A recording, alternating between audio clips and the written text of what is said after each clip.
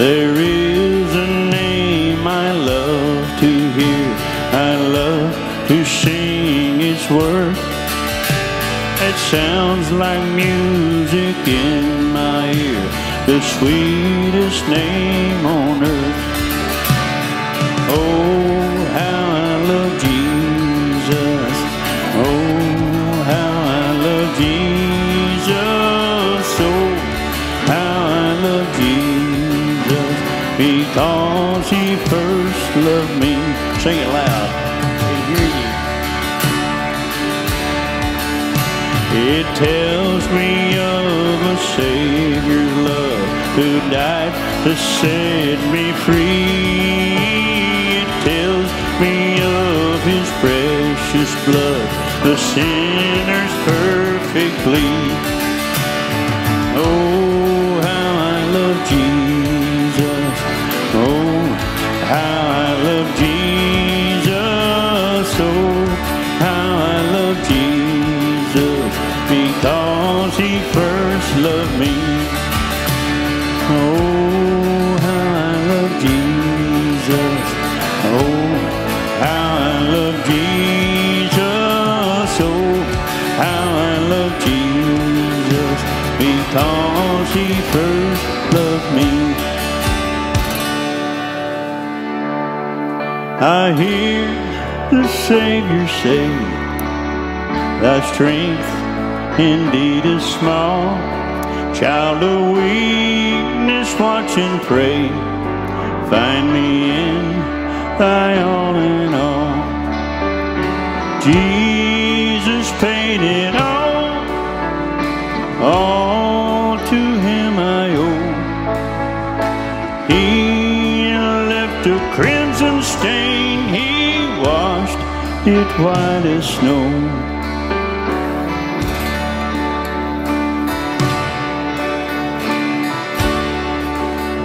Lord, now indeed I find thy power in thine alone can change the leper spots and melt the heart of stone. 'Cause Jesus paid it all to him I owe. Sin had left a crimson stain, he washed it white as snow. And when before the throne I stand in him complete, Jesus died my soul to save, my lips shall still repeat. Jesus paid it all to him I owe. Sin had left a crimson stain, he washed it white as snow. 'Cause Jesus paid it all to him I owe. Sin had left a crimson stain, he washed it white as snow.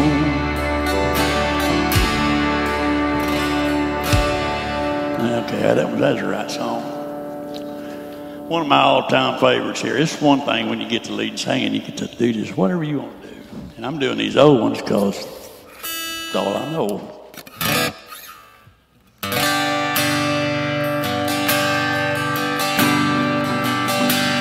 On a hill far away stood an old rugged cross, the emblem of suffering and shame.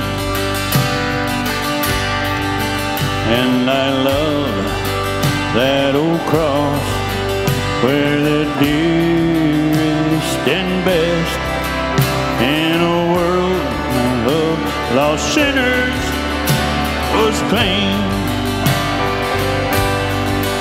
So I'll cherish the old rugged cross till my trophies at last I lay down. I will cling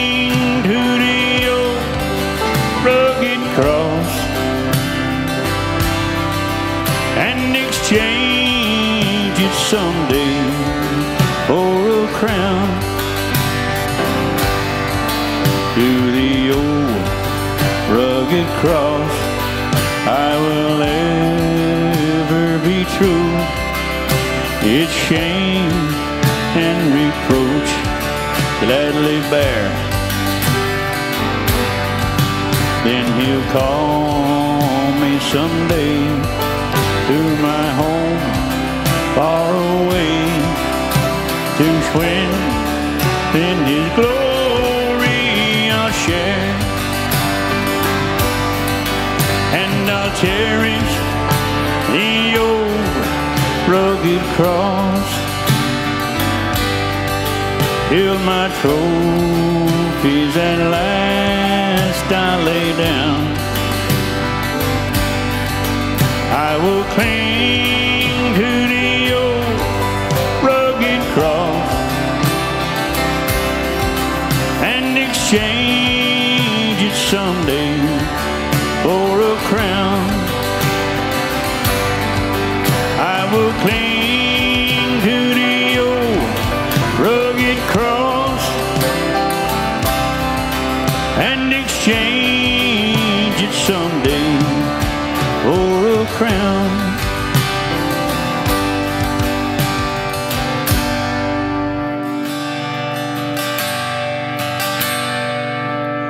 Oh Lord my God, when I in awesome wonder consider all the world thy hands have made, see the stars, I hear the rolling thunder, the fire throughout the universe displayed. All right, get loud. Then sings my soul, my Savior God, to thee. How great thou art, how great thou art. Then sings my soul, my Savior God, to thee. How great thou art, how great thou art. When Christ shall come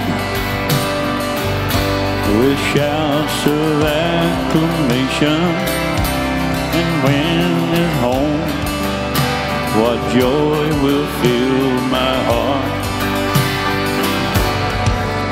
Will come in adoration, and there proclaim, my God, how great thou art. Then sings my soul, my Savior God, to thee. How great thou art, how great thou art. Then sings my soul, my Savior God, to thee. How great thou art, how great thou art. Then sings my soul, my Savior God, to thee. How great thou art, how great thou art. Then sings my soul, my Savior God, to thee. How great thou art, how great thou art, how great thou art, how great thou art. Continuing our study through the book of Psalms, we come to Psalm 36, beginning with the first verse. An oracle within my heart concerning the transgression of the wicked. There is no fear of God before his eyes, for he flatters himself in his own eyes. When he finds out his iniquity and when he hates, The words of his mouth are wickedness and deceit. And he has ceased to be wise and to do good. He devises wickedness on his bed. He sets himself in a way that is not good. He does not abhor evil. Your mercy, O Lord, is in the heavens. Your faithfulness reaches the clouds. Your righteousness is like the great mountains. Your judgments are a great deep. O Lord, you preserve man and beast. How precious is your loving kindness, O God. Therefore, the children of men put their trust under the shadow of your wings. They are abundantly satisfied with the fullness of your house. You give them drink from the river of your pleasures. For with you is the fountain of life. In your light we see light. Oh, continue your loving kindness to those who know you, and your righteousness to the upright in heart. Let not the foot of pride come against me, not let the hand of the wicked drive me away. There the works of iniquity have fallen. They have been cast down and are unable to rise. Here in Psalm 36, we find a contrast between humanity and God. The psalmist here provides a description of mankind's wickedness and God's holiness. We see a contrast between our corruption and God's perfection. Now, as we study this psalm, we take note that despite the wickedness of humanity that is expressed through the foolishness of selfish pride from the deceitfulness of the human heart, God is perfect in his character towards us. He's perfect in his interactions with us. And I'm not going to take time really to provide a formal exegesis of the first 4 verses, because last week, you'll remember, as we looked at Psalm 32, we went in depth in defining sin. So I'm really not going to invest a lot of time in these first 4 verses. We did that last week. Really, I just want to draw your attention to simply this. In those first 4 verses, we see sin that is within the wickedness of the heart, sin that becomes expressed verbally, sin that is carried out in action and in schemes. We find that sin will move you from bad to worse. There's a progression in sin. The ungodly begins by simply stopping to do good and looking to the goodness of God. The sinner then spends more time meditating on evil. The wicked one then is resolutely set within himself to do evil. And finally, the conscience of the wicked is so hardened that he can do evil with an accommodating spirit within. That's the first 4 verses. That was last week what we talked about. You can pull it up on the YouTube channel or whatever you need to do to go back and get that. This week, I want us to focus on verse 5 thereafter. God's AAA. Because in these verses, we find 3 aspects or 3 things we need to grasp about God. We're going to see attributes, actions, and atonement. So that's our goal today, to look into those 3 aspects of who our God is. So let's just jump in with the first part, God's attributes. God's attributes. Once again, this picks up with verse 5 thereafter. We understand that God's creation has been corrupted, but God's character always has been and always will be perfect. And here the psalmist describes the character of God, the attributes of God. Not fully, not every single thing. It's not a laundry list, but from his perspective. David elucidates the character of God that he's experienced. In the text, we find specific descriptions of God's attributes. The first one is this: mercy. You see that in verse 5. Your mercy, O Lord, is in the heavens. The first attribute of God we recognize this morning is his mercy. His mercy is in the heavens. As the heavens stretch far above us, as far as we can see, so God's mercy is endless. We have a God of mercy. We serve a God of mercy.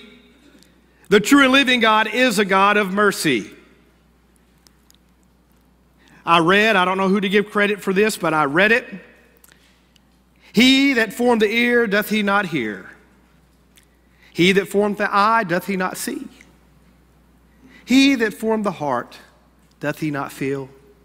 That's our God. He's a God of mercy. He's not a stoic, distant God on a throne looking down at you, seeing how life might play out.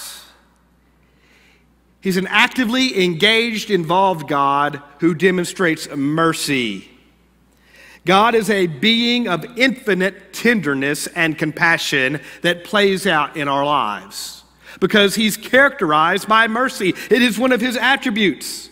His mercy is expressed by the rain that falls and the sun that shines on every person. That's God's mercy. His mercy is revealed in the reality of his long suffering towards humanity. The fact that he patiently waits, drawing us to repentance. That's God's mercy. Because in reality, without God's mercy, none of us would be here right now. If God was not a God of mercy, we would not exist. Born into sin, we would receive the consequence of sin, and that would be it. But we have a God of mercy. So we see here God described in the backdrop or with the backdrop of a wicked creation, a fallen creation, a sinful humanity that sins against him, that rebels against him. And yet, what's the first characteristic he displays towards us? The first attribute he maintains perfectly, his mercy. We have a merciful God this morning. The psalmist continues in listing the attributes of God. Still in verse 5, he says we have a God of faithfulness. A God of faithfulness. In fact, notice the description. Your faithfulness reaches to the clouds. That's a long way, isn't it? As the clouds encompass the earth, so God's faithfulness surrounds his creation. God is faithful to his creation. He's faithful to us. Psalm 57:10 tells us that God's truth reaches the clouds. When you talk about God's faithfulness, you combine it with truth because faithfulness is truth to what you've already said, what you've promised, and who you are. In fact, the word faithfulness here, as used, it refers to God's fidelity to every promise he has ever made. It is his unswavering attachment to those whom he loves. It is his undeviating commitment to maintain his truth. He's completely faithful in every capacity. God is faithful to any promise he has ever made. God is completely faithful to those to whom he loves and calls his own. He's completely faithful to the truth that he set forth in his word. He's completely true. In fact, Numbers 23:19 says, God is not a man that he should lie, nor a son of man that he should repent. Has he not said, and will he not do? Or has he spoken, and will he not make it good? God is completely perfect in his faithfulness. If he said it, he'll do it. If he promised it, it'll happen. If he set it forth, it will be. God is faithful. God is faithful completely true and faithful. He is fully committed to the expressions of his love and truth towards us because of his own character. He will not contradict his own truth, his own love, his own character. It's against his character to contradict his character, if that makes sense. It's against his character to contradict his truth. It's against his character to go against his promise. So he's completely, perfectly faithful. So it's in our God that we experience his faithfulness that is perfectly consistent regardless of who we are or what we do. You see, I might be faithful towards you till you hurt my feelings, and then my faithfulness towards you wanes. I might be faithful to you till you do something against one of my kids, and then maybe my faithfulness really isn't true any longer. But see, God's faithfulness is perfectly consistent towards us regardless of who we are, regardless of our actions, attitudes, or words, regardless of what we do, God's faithfulness towards us remains perfectly consistent. I cannot make God stop being faithful towards me. Now, that faithfulness may be expressed in different ways. For example, if I'm one of his children and I'm off in the far country and I'm rebelling against his will for my life, God's faithfulness might not just be in flowery blessings, it might be in the faithfulness to discipline me and chastise me to draw me back, but it's still his faithfulness. You see, we have a God who's completely faithful. Out of his mercy, he's faithful to us. But the psalmist continues. He expresses the next attribute of God, beginning with verse 6, and that's righteousness. Your righteousness is like the great mountains. Righteousness that's like great mountains. There's kind of a dualistic reference here. You know, great mountains loom over the land. They're observable by all people. And so is God's righteousness. It's undeniable. You cannot deny the righteousness of God. In fact, what draws us ultimately to a place of salvation is when we come to understand the supreme righteousness of God and our ineptness to be righteous. It looms over us like a towering mountain, and we know we can't reach the pinnacle in and of ourselves because he's that righteous. You know, we have made several trips to Colorado to visit my brother and whatnot, and some of you have been out that way. As you approach the Rocky Mountains, you can't deny they're there. You can't ignore them. They loom over the landscape. Well, that's God's righteousness. God is righteous in this world, and you cannot deny his righteousness. It looms over all of creation, and just like those mountains are unmovable, God's righteousness is unmovable, unchanging, perfectly consistent. God is righteous, so much so, he is the standard of righteousness. He has an unmovable, perfect righteousness. God's righteousness speaks to the perfection of his character. It's expressed in the perfection of everything he does, and it sets the standard of righteousness so that the words of the prophet are true when he says that all of our righteousnesses are like filthy rags before our God, because our God's supreme righteousness sets such a high standard that we can't achieve it. Our God is righteous supremely. In fact, that brings us to the next kind of reference there, that reference to being like mountains. These high mountains that are so fixed and can't be moved, that carries the meaning of intensity. Intensity.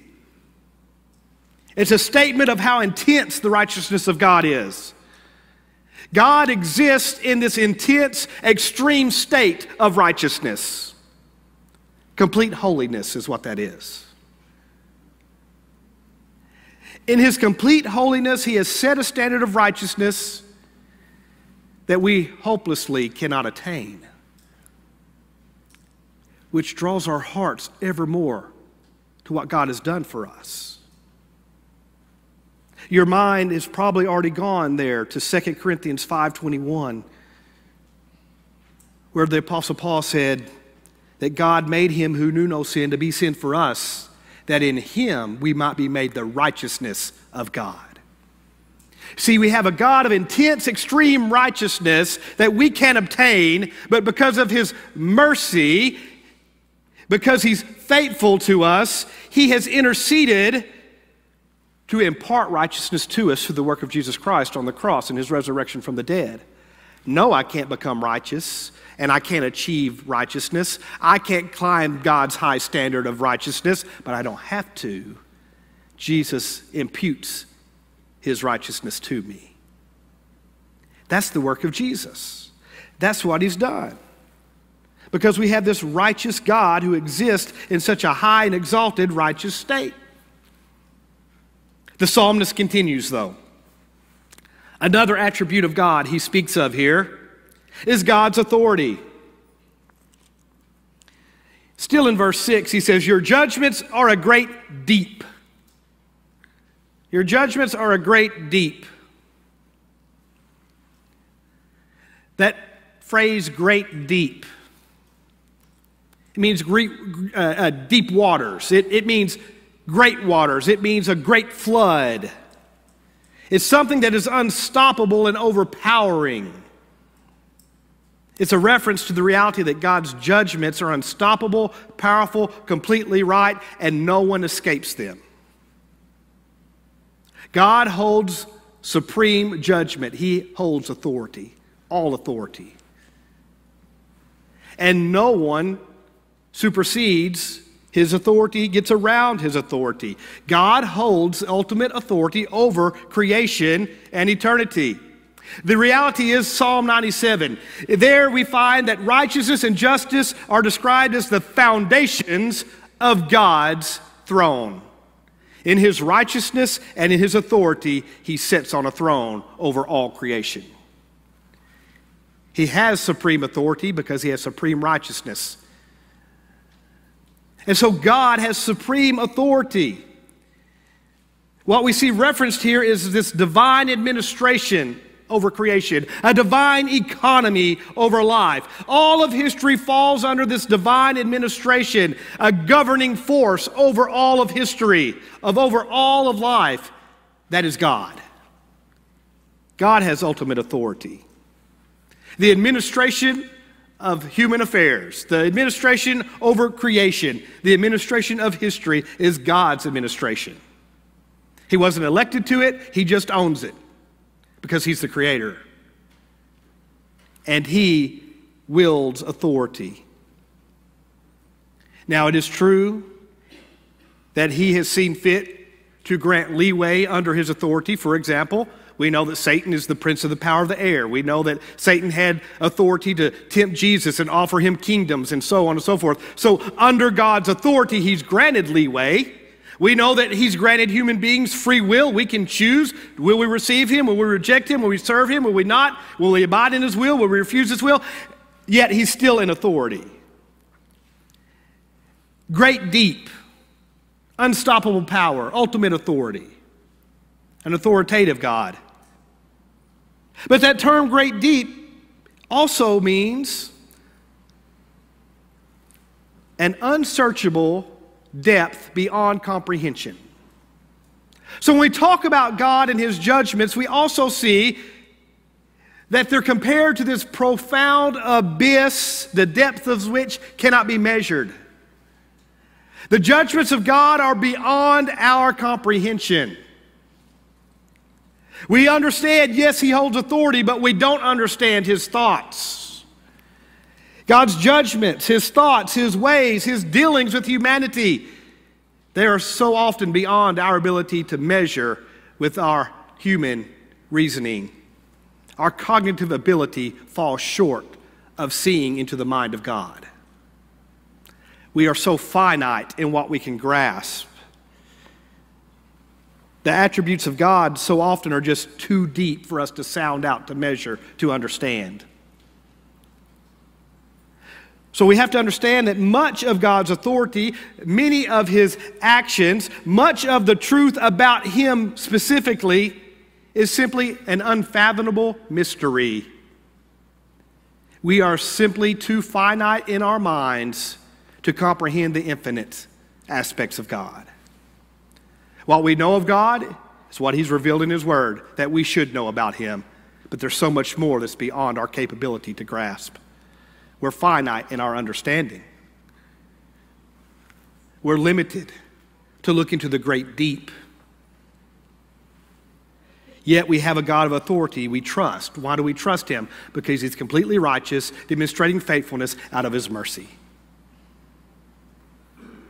So I abide under his authority. The psalmist lists another attribute of God here. Continuing in verse 6, he says, O Lord, you preserve man and beast. Here we see the compassion of God. Compassion is an attribute of our God. He takes compassion over his creation to preserve man and beast. That is a loving concern for his creation. God has a loving concern for his creation.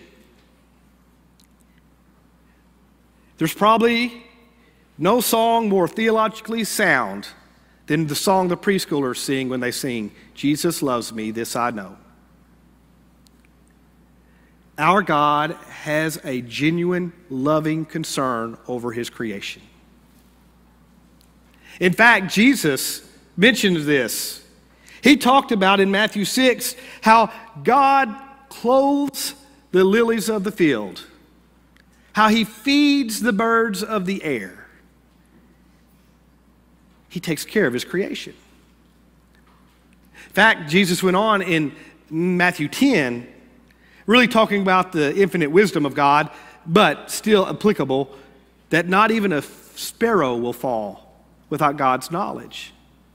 Why? Because he has a concern over his creation.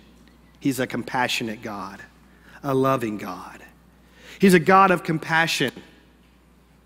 See, he has authority because of his righteousness. He demonstrates faithfulness because of his mercy, but it all unfolds in a compassion towards us. He's compassionate towards us. He is compassionate to still maintain oversight in a world that has been corrupted by sin and rebelled against him. In fact, in Isaiah 49, God says that a mother will forget her nursing child and will stop having compassion on the child of her womb before his compassion is exhausted towards us. Great and deep is God's compassion. He loves us. He's a loving God. The psalmist here, David, he lays out these aspects of God's attributes, the character of God. He notes that they're deep and he probably can't fully grasp all of it. But I think here's what David realized. In trying to fully comprehend the divine attributes of God, we may struggle. I mean, how can the infinite comprehend the infinite? Or the finite comprehend the infinite? But even in the mysteries, as we try to consider the things that we can't grasp, it moves us to a place where we learn humility, where we're inspired towards reverence.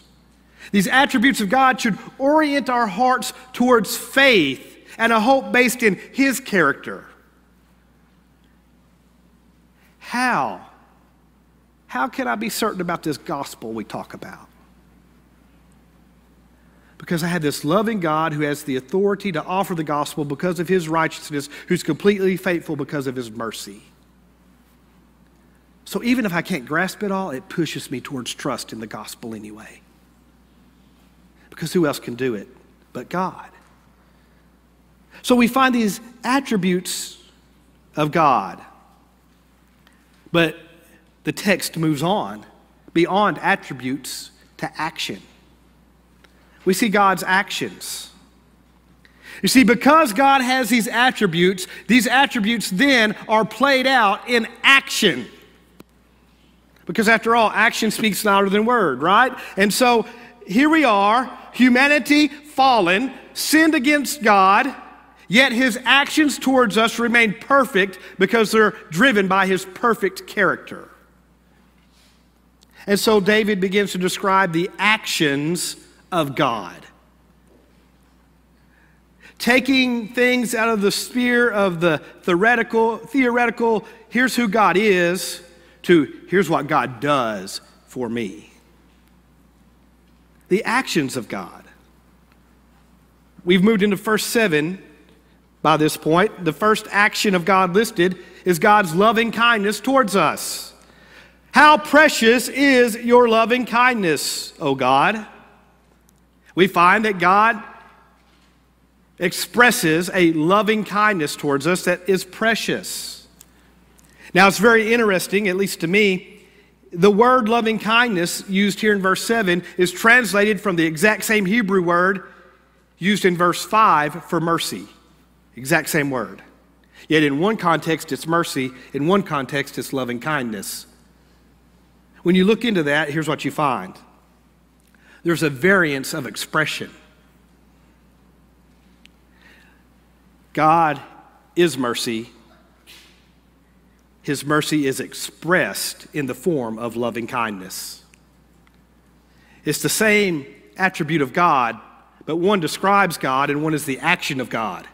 Loving kindness is God's mercy in action. That's what's described here. Loving kindness is the expression of God's mercy. Mercy in action. Think of it this way. You step outside and you see the sun. You recognize the light of the sun. That would be mercy. But then you feel the warmth of the sun. And you see the growth that the sun produces. That's loving kindness. It's the sun in action. Well, loving kindness is God's mercy in action.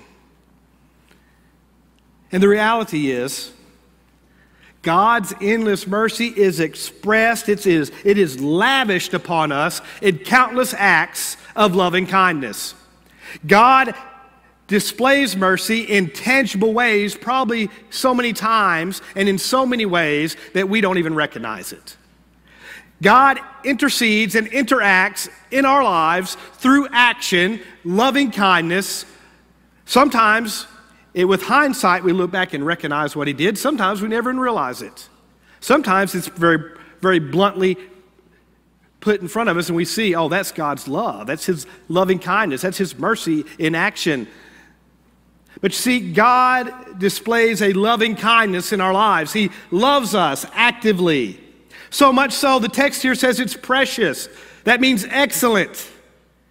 God's loving kindness is precious. It's excellent as expressions of God's love exceed all that we deserve and even what we can comprehend. I mean, do I really deserve expressions of his mercy? No, I don't. But that's who he is. And he pours his mercy out in tangible ways to me, beyond what I can even comprehend. It's precious. You see, we can say God's a loving God, and that's true.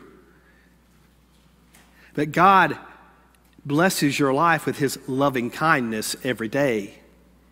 It's not a theoretical love, it's a practical love in action that you would experience in and out of daily life. And you may recognize it, you may not, but it's there. He's a God of loving kindness. The psalmist moves on. Still verse 7. He speaks of God's loving kindness, and because of God's loving kindness, what does he say? Therefore, the children of men put their trust under the shadow of your wing. We see another action of God. God provides trusted shelter. God provides trusted shelter. In fact, God offers himself as the place of shelter. It's not that God builds you a shelter. God says, I am your shelter. I am your shield and your buckler. I am that resolute place that you can find security. We have a God who says you can trust the shelter I provide under the shadow of my wings. A sheltering place under the shadow of God's wings. Deuteronomy chapter 32 describes this sheltering of God, comparing him to an eagle. It says this: as an eagle stirs up its nest, hovers over its young, spreading out its wings, taking them up, carrying them on its wings, that is God's sheltering protection. We have a God who will hover over us, encircle us, watch over us, shadow us, protect us, and lift us up as we need it. He does that. It's an active trait. It's an action. It's not just an attribute. God loves us enough to care. It's an attribute put into action. He's our sheltering place.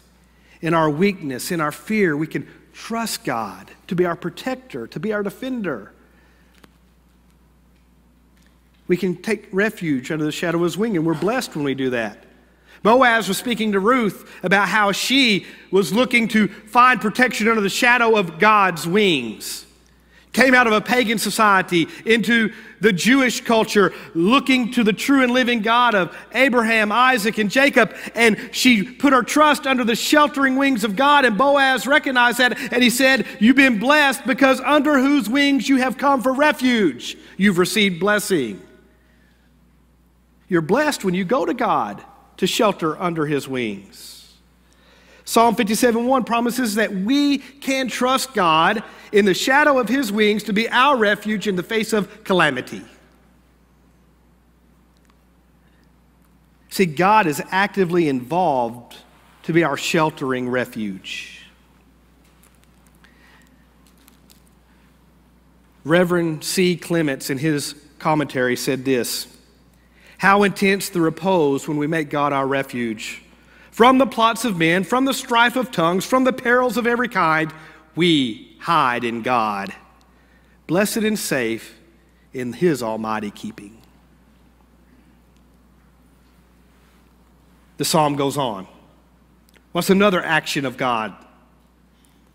Verse 8 tells us that God meets our need so that we are satisfied. You see that? They are abundantly satisfied with the fullness of your house. Satisfaction from the fullness of your house. Now, if you're reading a very traditional translation, it'll say from the fatness of your house. But some of you honestly don't need to talk about fatness. So let's say fullness. I like that. I have a full figure, not a fat figure. My coat will button sometimes because it's a full-figured coat, right? It's not fat people coat. The fullness of God's house. You're satisfied from the fullness of God's house. From the rich provisions of God himself come your satisfaction. That's what the text says. My satisfaction comes as my needs are met from God's own rich provisions. Now, primarily, I believe this is speaking of spiritual satisfaction. My spiritual needs, the spiritual needs of my soul are satisfied in the presence of God's house, that is, in his presence. Peace of heart and mind are found in the courts of God's presence. Spiritual satisfaction. Joy that's inexpressible is a provision that comes from the courts of God's presence. I abide with a peace from God that is a provision of God as I abide in his presence. I have this joy, the Bible says, is inexpressible. It's full of glory. It is God's provision to me as I abide in his presence. See, there's a satisfaction from God, a spiritual satisfaction. It is a satisfaction that people across the world hunger to feel and try to feel in a myriad of ways through all kinds of worldly means and never can be satisfied because satisfaction comes only from God. A satisfaction from the fullness of his house. A spiritual satisfaction. But I also believe it can reference physical needs as well. I believe God does tend to our physical needs in life. I mean, God's word assures us he knows what we have need of before we even ask. We know that he moves to meet the necessities of our lives according to Matthew 6:33. The psalmist said, I've been young and now I'm old, yet I've never seen the righteous forsaken, nor his descendants begging bread. So I do believe it can refer to physical need as well. That God tends to our needs that we're satisfied, but that satisfaction is in him and what he brings into our lives. And so God moves to meet our needs so that we're satisfied. But not only that, there's a fourth action listed here. Still in verse 8. He says, and you give them drink from the river of your pleasures. You know what else God does actively in our lives? God gives us blessings that bring pleasure. He gives us blessings that bring pleasure. Now, a few people, especially the the holiest of the holy of us are kind of cringing. Oh, wait a minute, pleasures. Now, doesn't that mean sin? No. We've gotten this weird deal sometime in our church that, if I enjoy pleasures, I must be doing something wrong. Because if it's enjoyable, it can't be good. Well, the reason we think that is because sin is pleasurable. Fulfilling the sinful desires of the flesh, that's pleasurable. If sin wasn't pleasurable, no one would do it. But did you know that you can live life honoring God and still enjoy pleasures of life? In fact, I think God wants you to. I think He blesses us in ways that we enjoy pleasures. It just might be that when you come to faith in Christ and begin to living for Him and being committed to His lordship, that what brings you pleasure is vastly different than what used to bring you pleasure. I mean, yesterday, a big group, we're all out on the river, we're just messing around. We enjoyed pleasure together. And as far as I know, no one sinned. If they did it when I wasn't floating by them. You see, God wants us to enjoy life, blesses us to enjoy life, and we should be able to enjoy pleasures in life. In fact, man, if anyone were to come into a church group and go to one of our Bible studies or come to one of our fellowships, they are to look at us and say, man, those people know how to have a good time. Because after all, we don't bear the burden of sin anymore. We're not under the guilt of sin. We're not under condemnation. We live in a living hope. We've been justified by Christ. We have an eternal life that we're living in right now. We're just looking for Him to return. We have all the answers. We have it all figured out. Why? Because we have the book. What I don't know, I don't have to worry about. God has it figured out. It's a great life. Why shouldn't people look at me and say, man, I'd like to have what that guy's on a little bit. Life with pleasures. Give them drink from the rivers of your pleasures. It's really neat because the literal translation says, from the rivers of your Edens. Now think about Eden, the Garden of Eden. We have pictured here access to an inexhaustible river of delight, such as the stream that watered Eden, that delightful place God created for man to reside in. That perfect place of residence. God, give them pleasures from your Eden. Now, not that God blesses us with a perfect life, free from sin's curse or free from trouble or hardship, but from His eternal goodness, He blesses us with what we need, above what we deserve, so that we experience pleasure in life. The truth expressed here is really this. In communion with God, we find not only our needs met, but a divine peace and joy that brings pleasure in life. When I bask in God's presence, I enjoy pleasures because I'm in His presence. The joy He imparts, the peace I experience, enables me to have a joyful or a pleasant experience in life simply because of who He is and what He does in my life. Isaiah 51 describes the work of God. I really like this description. I won't read it to you. Let me just give you the synopsis. In Isaiah 51, here's what you find. God takes the wastelands of your life and makes them into an oasis of Eden. He takes the desert places that we pass through and turns them into the lush and fruitful land of Eden.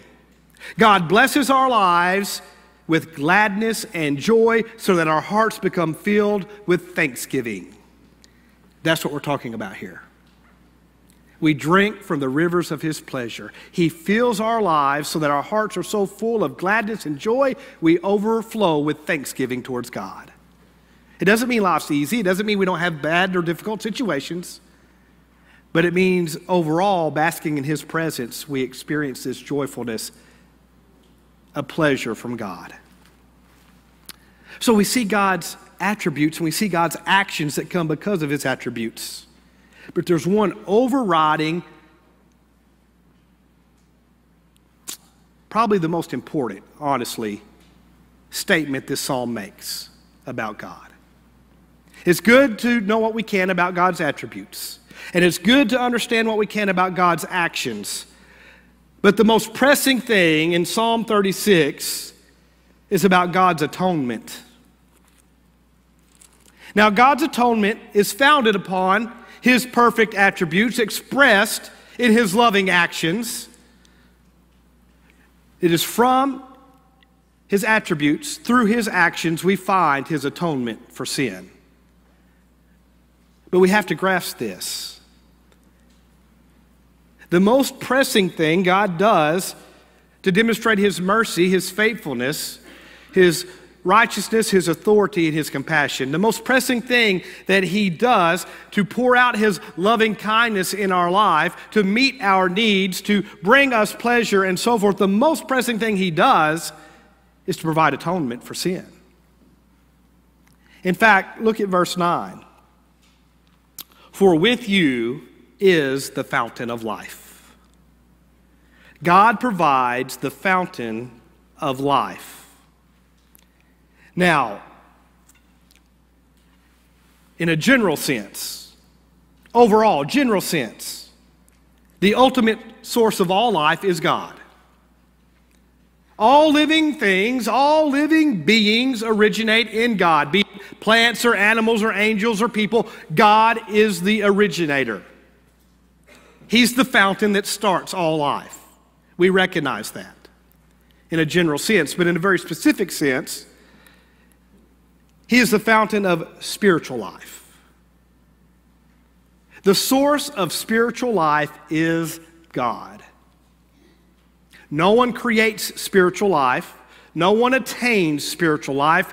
No one acquires a spiritual life in and of themselves. God is the source of spiritual life. Ephesians chapter 2, the first 5 verses. And you, God made alive, who were dead in trespasses and sin, in which you once walked according to the course of this world, according to the prince of the power of the air, the spirit who now works in the sons of disobedience, among whom also we all once conducted ourselves in the lusts of the flesh, fulfilling the desires of the flesh and of the mind, and were by nature children of wrath, just as the others. But God, who is rich in mercy, because of his great love, which he has loved us, even when we were dead in trespasses, made us alive together with Christ. By grace you have been saved. The first 5 verses of Ephesians 2 very bluntly and plainly stated. I don't know how you could miss it. God made you alive. You were dead because of sin, but God made you alive with Christ. God is the source of spiritual life. Spiritual life originates with God. It's produced by God. It's provided by God. He's done the work in it. He offers it. He completes it. He fulfills it. He seals it. It's all God's work. It's because of God's rich mercy, because of his great love. It is by his grace that those of us who were dead in sin have now been made alive in Christ.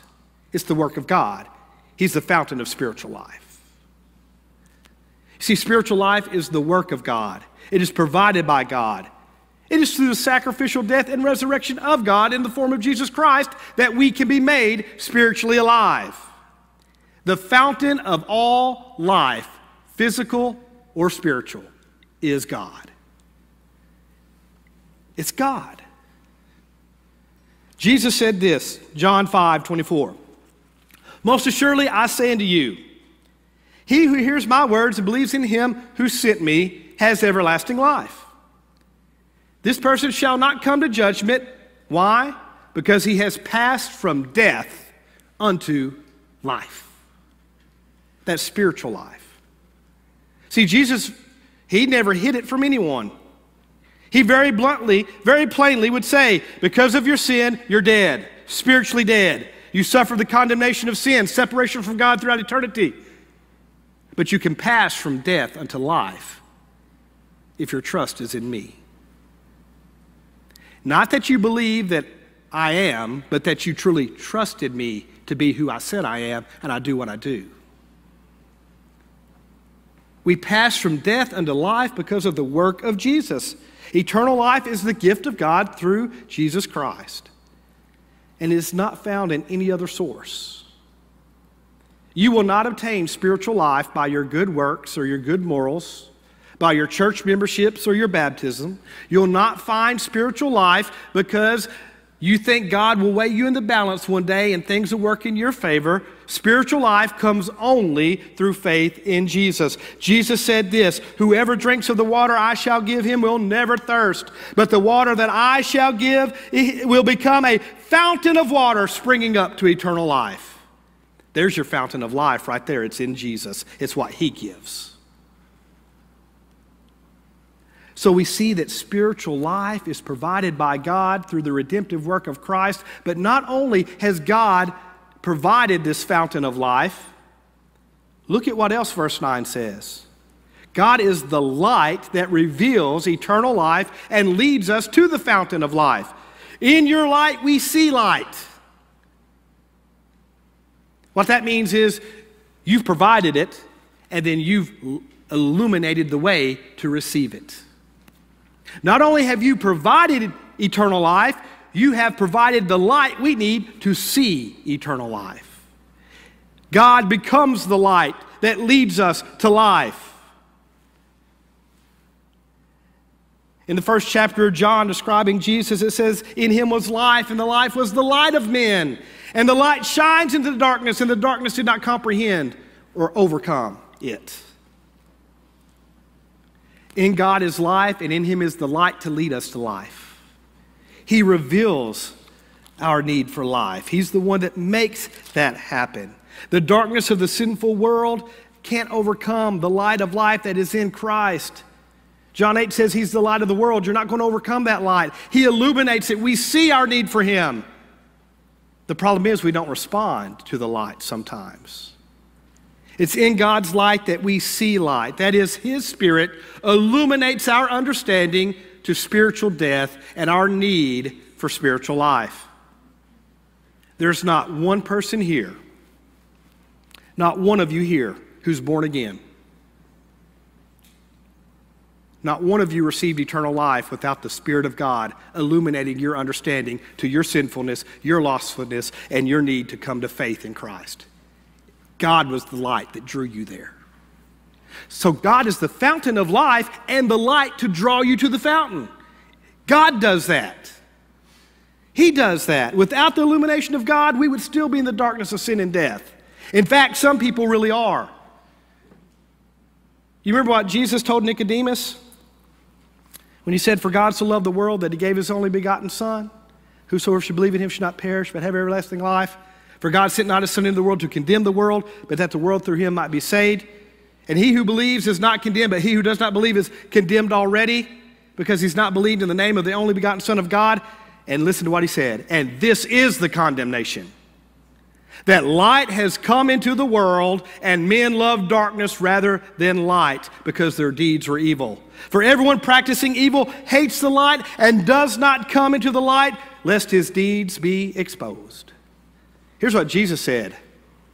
"I've come to give you eternal life because of God's love for you.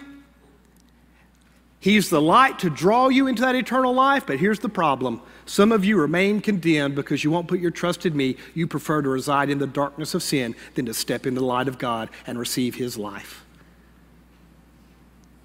You see, the Bible tells us God's not willing that any should perish, but that all should come to repentance. He's shown the light for people to see the need for repentance, but he won't make anyone. He won't make anyone bow in submission to Jesus. He won't make anyone willingly put their trust in Jesus. He won't make you. He simply illuminates your understanding and says, "Do you want it?" And it's up to you to respond and say, "Jesus, I admit it. I'm a sinner, and I can't be righteous enough. I can't be good enough. But I believe you died on the cross to pay for my sin. I believe you rose again, and you can forgive me and give me eternal life. So I confess right now, Jesus, I want you to be my Lord, my Savior. I give you my life." You either do that or you stay in the darkness. If you stay in the darkness, you stay in condemnation. The condemnation of sin is an eternity separated from God in a place of torment and suffering. So God is the fountain of life. He is the light to draw you into the fountain of life. What happens when you step into the fountain of life and receive by faith everlasting life? Well, what happens is God becomes the Father of loving kindness to all who know Him. Verse 10 says, "Oh, continue your loving kindness." To who? To those who know you. Those who are in relationship with you, God, continue this loving kindness. Can I tell you that when you become a child of God, you become a child of the loving Father, the perfect Heavenly Father who has a perfect loving kindness? The book of John says that those who receive Jesus, who believe in Him with their heart, who trust in Him, to them He gave the power to become children of God. You become a child of the true and living God.